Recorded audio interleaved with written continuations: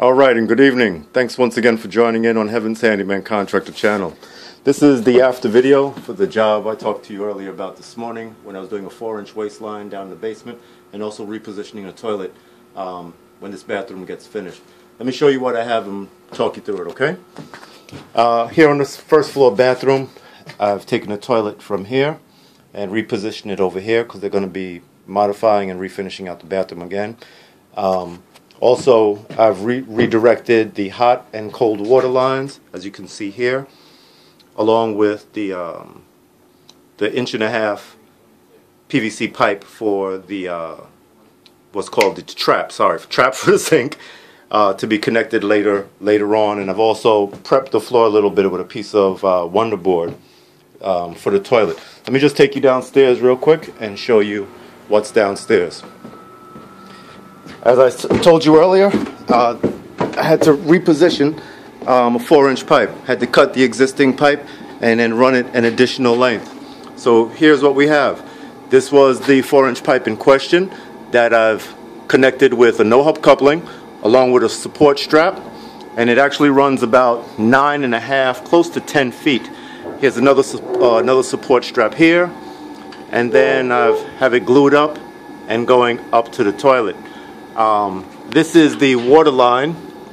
I used an existing piece of copper pipe that they had from the last time, but it has a new shutoff valve up at the top.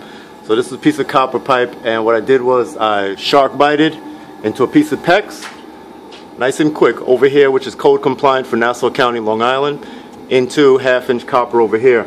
I also had to do their 1.5 inch waistline here, so I put a hub coupling here with a piece of 1.5 inch PVC pipe into a trap with a clean out straight up into the ceiling for the sink, as well running the hot and cold line again with shark bites onto the existing 1/2 inch piping, bringing it up here and directing it up through the ceiling for their hot and cold water. In addition to that, and finally, they needed 2 replacement shutoff valves because the shutoff valves here and here were oxidized and they were dripping. So I got them ball valve joints that actually are shark bites and connected that up along with a 1/2 inch shark bite coupling, and both of them are connected identically to one another. Same process. So that's the job.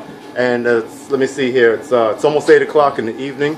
I started at about 10:30 this morning, and I'm just getting it done. I had to run back to Home Depot in the process. That took a little bit of time. So there you have it. Thank you once again for joining in. I hope to see you the next time on Heaven's Handyman Contractor channel. Until then, HHC out.